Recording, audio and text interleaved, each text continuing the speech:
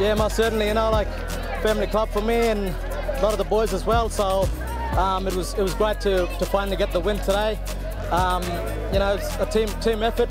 Well, with the COVID that came in, we stopped footy for about 6 to 8 weeks, but we couldn't train because of the social distancing and stuff.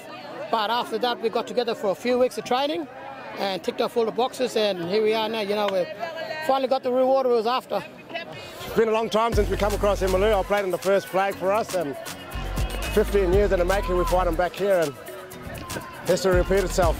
Oh, it means a lot. It's been like 12, 15 years since they won the grand final against Tigers. So yeah, it's going to be real good taking the cup back.